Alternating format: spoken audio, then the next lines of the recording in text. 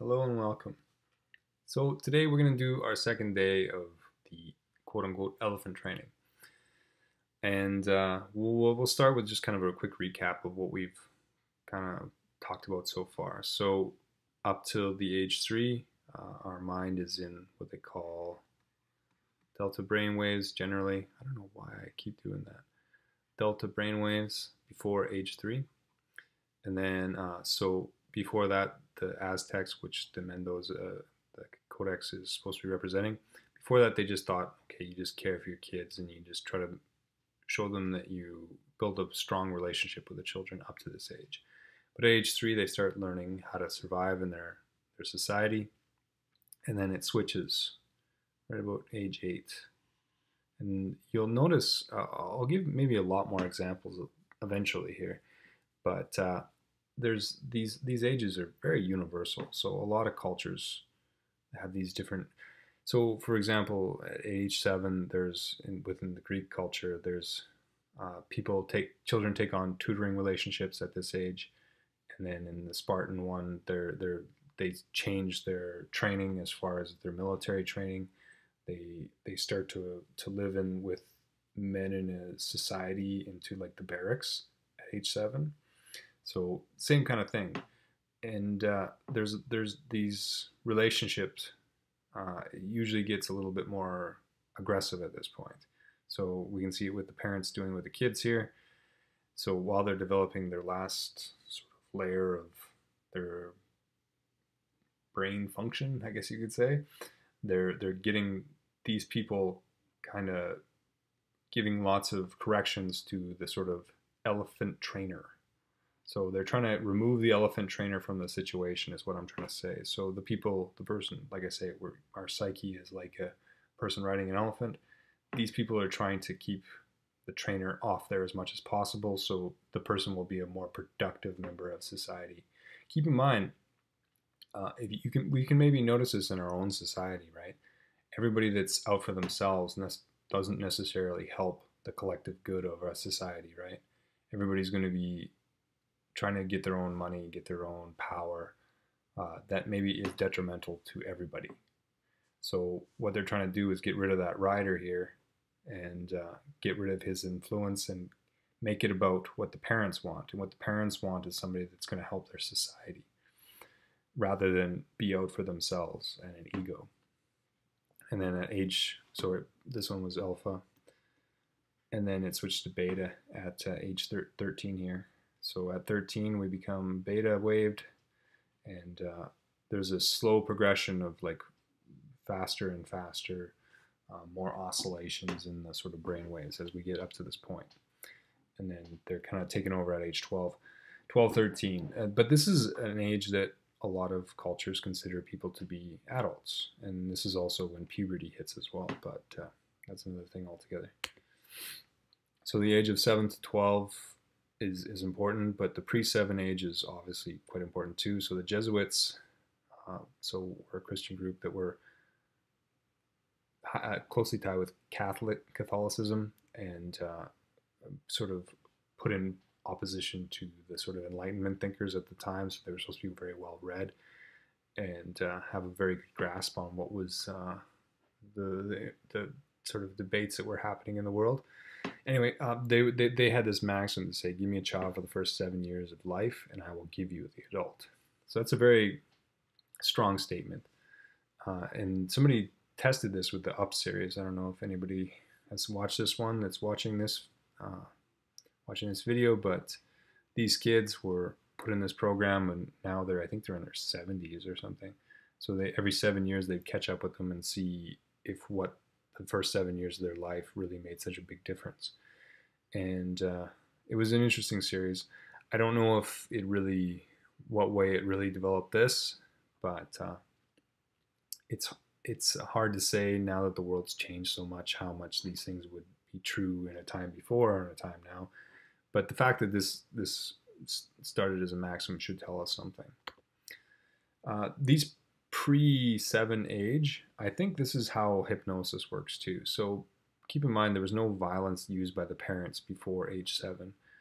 And it's because we kind of want to do what people with authority sort of tell us to do before that age. So when somebody's trying to hypnotize somebody, and hypnos is god of sleep actually in ancient Greece, but somebody's trying to hypnotize somebody, they're just trying to get them to relax. And there's some people that won't relax enough for it. So if we take the example of the elephant and the elephant rider, they won't let their elephant rider calm down or lay down on the elephant and just go with the system. They'll always be kind of, no, we got to be careful. No, we got to be careful. We can't let this happen or whatever else. And to be honest with you, I think that probably happened to me if I did it. But I know a lot of people that have been hypnotized, and what they'll tell you is just that you just really want to do it. And you can be convinced of some pretty remarkable things, and you'll believe it.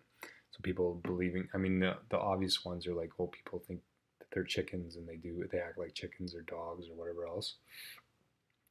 But like interesting ones like you tell somebody that they don't know what the number 2 is, or they've never heard of the number 2, and they'll count their fingers and skip over it. And even if you give them the to promote the idea by, or give them motivation by saying, okay, if you can do this, I'll give you $5,000. They still can't do it, and it's pretty remarkable, really. But this is that pre-7 age where you'll go along with what you're told, kind of thing. And that's why I think if we can put people back in these earlier brainwaves, they'll just do this. This will be what they do, just like the parents up till age 7.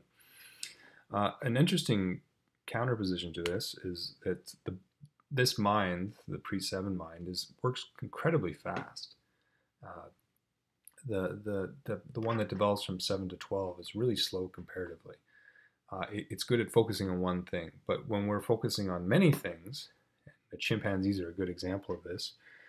This is research done in Tokyo, I believe, and they get a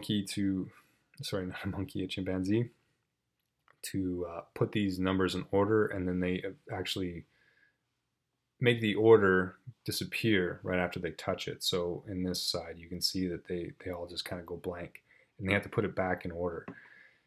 And they're way better than people are at this, because people are trying to focus on one thing, right? Because our sort of human part of our mind is that's what its job is. And we'll talk a little more about that in a second. But they're far better than humans. And what's interesting is if you watch the documentary about this, they'll say nobody really knows why, but kids are better than adults at this. And to me, that makes total sense, because we just go back to that earlier brainwave that takes in things more collectively. So everything's seen at once from one person's eyes, and they see it as an entire scene, and they just take it in. But the egoic mind, people say, a lot of archaeologists will say that it was really developed over this, and the requirement is to focus in on one thing. So when we're making things like spear points, or when you're making an arrowhead, you're really focused on that one thing and making it a certain shape or whatever. And most of what we do, a really interesting story that Steve Jobs used to talk about is that he said that he was talking about a study that he saw when he was a kid, and that humans, as far as biomechanically, are really poor at being efficient. But there was a bunch of birds that were obviously the most efficient because they could just glide in the air and everything else. But what they did was they let people have a bicycle, and then it outperformed all the other animals, because obviously a bicycle can, with a lot less effort, can do a lot more work. And what he took from it is that we are tool makers. We are people that are meant to be inventive and come up with these ideas and make our lives easier. I think that's somewhat accurate. That this process of tool making is very closely connected to who we are, or how we developed. So this is an interesting thing to get into, because let's think of this as the rider. So obviously this looks like a really positive relationship, right? I'm going to tell you that I don't think this is necessarily a good thing if we extend this analogy. So this little girl's got a good relationship with her horse. A lot of us know people that have dogs, or we have dogs of our own, and we have a good relationship with it. But we do want something from the animal, or the pet, but it's kind of like a how do they put it? Um, it's not like a parasitic relationship. It's more of a commensal, working together. There's mutually beneficial. And for the dog, it obviously gets fed and it gives us care and love and everything else. And that's why we kind of, it's sort of a give some, take some kind of relationship, right?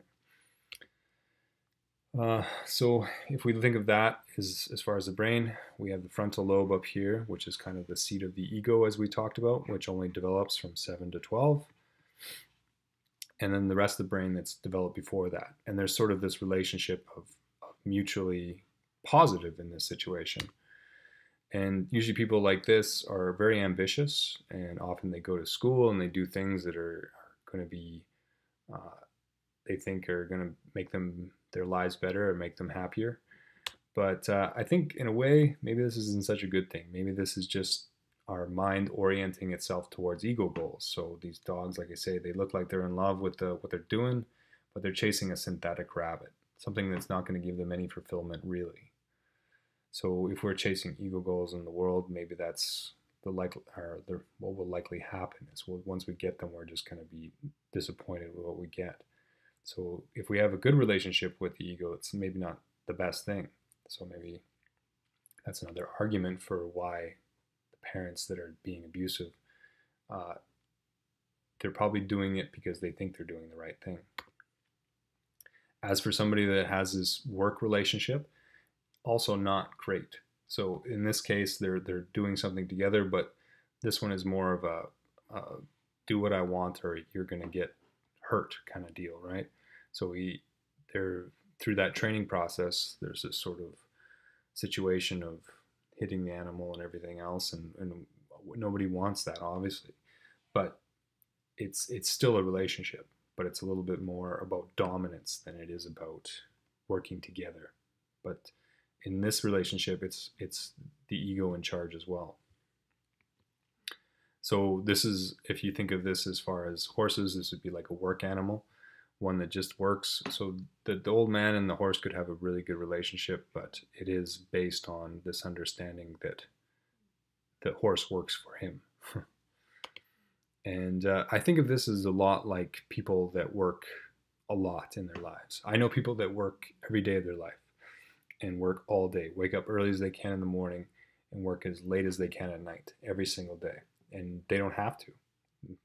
The person I know that I'm referencing is somebody that has not had a direct job in his entire life and really has no responsibility to do work.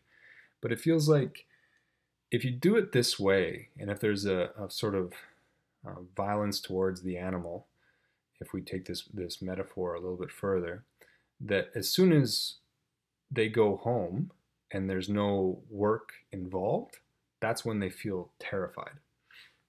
Because now all of a sudden they've got this person in control and they're not running the animal.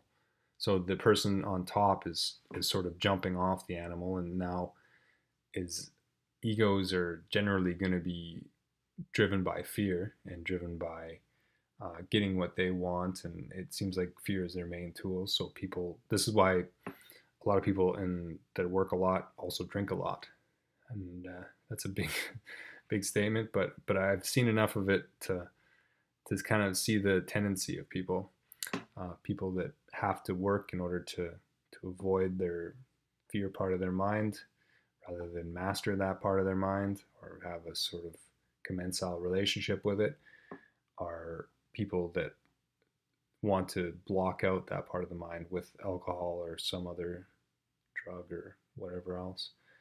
Anyway, I don't mean this is a negative thing. I think I'm as good a worker as I am an intellectual, I think, and I'm pretty good at working. I think it's a great thing, and it can keep your mind occupied to do something. And people are often happier just working than they are not doing anything. I think Einstein used to say, if you want to, life is like riding a bicycle. In order to keep it going, you have to keep pedaling. You have to keep doing stuff. You have to keep motivated. And we think about the mind with a good relationship with the ego is that you keep going by changing your goals and trying to achieve your goals. In this one, you're just keep on working just to keep on working. And but work's not, there's nothing wrong with work, right? Anyway, so we're gonna tie this up with chatting about Life of Pi, but we're gonna do that another day. And I feel like Life of Pi really touches on a lot of these same issues. So we'll chat about that in a few days here. But anyway, we'll leave you there today, and hope you enjoyed. We'll talk to you soon.